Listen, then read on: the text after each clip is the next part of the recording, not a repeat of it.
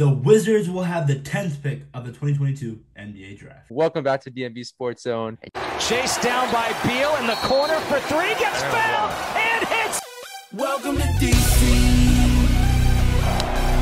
Walker tied him out. You know where you're at the USA Cap. You're taking it slightly.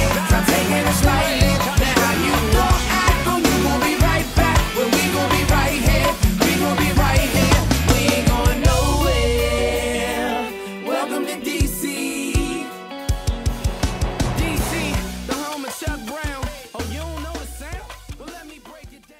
What is going on, everybody? It's your boy Beal coming at you with another video for the channel. Welcome back to the DMV Sports Zone. And in today, guys, I'm coming at you with a Wizards NBA Draft Lottery reaction. A pretty late reaction. I'm sorry about that. I've been busy for the past couple of days. Before I get into this video, make sure to like, comment, subscribe for more DMV Sports content. And let's get straight to the video. Well, guys, again, when it comes to the Wizards, they just have no luck. Just time and time again are in the middle of the pack. And as I said last year, we can't tank because when we want the Wizards to win, they don't win. But when we want them to lose, they win. It's the Washington Wizards cycle, you know what I'm saying? But going into the NBA lottery, we had a 3% chance of getting the #1 overall pick and a 13.9% chance of taking a top 4 pick. Like I said, just no luck. Ended up with the 10th pick as we were projected. Now, what do? And this all goes back to what we do with Bradley Beal. 5 years, $248 million. That's a lot of money, guys. Especially for a guy who, and I love Bradley Beal, but I just don't think he's the #1 option on the championship team. Now, do I know any prospects? Probably not. I haven't really done my research.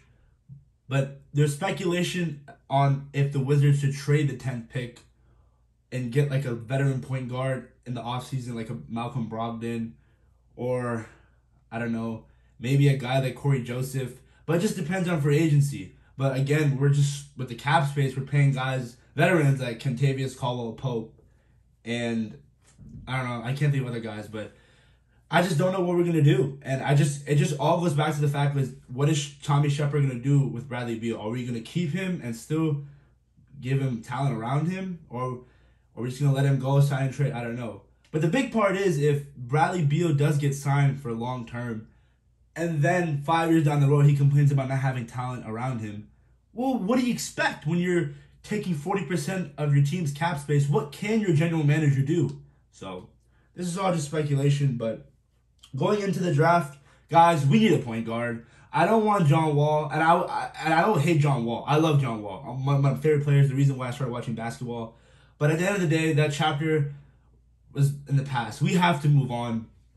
I really love the fact that Tommy Shepard hasn't like denied the fact that we could go after John Wall, but at the end of the day, that guy's making a lot of money, and we traded him for a reason, and it was a lot of I'm pretty sure it took a lot of calls for to get rid of him in his contract.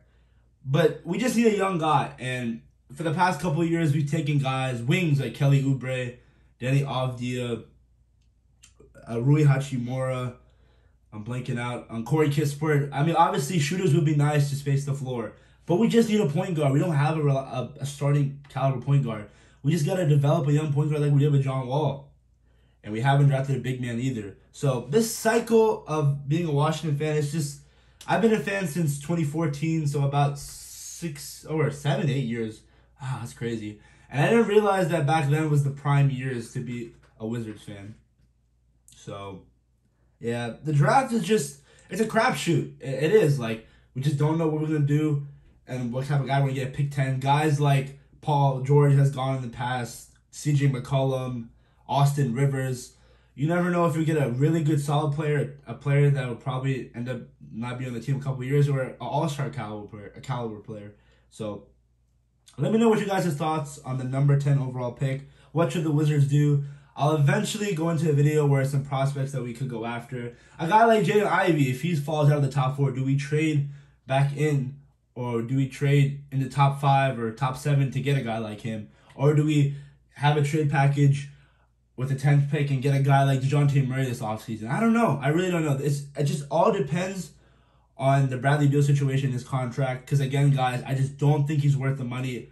Let me say this one more time. I love Brad. He is the reason why the Wizards are relevant. But at the end of the day, when you're taking that much cap space and you're not a number one option, you just came off a surgery. You know, injuries have been lingering him in the past. What can you say about him? So that's pretty much it, guys. Number 10 overall pick for our beloved Washington Wizards. This cycle of just of the Wizards being mediocre, it hurts, man. But I think Tommy Shepard can change it around. And obviously, Wes Unseld Jr.'s first season, started off great and just ended off terrible. But let me know your guys' thoughts. Make sure to follow us on social media: Instagram, Twitter, TikTok at DMVSportsZone. On the road to 2,000 subscribers. And yeah, peace.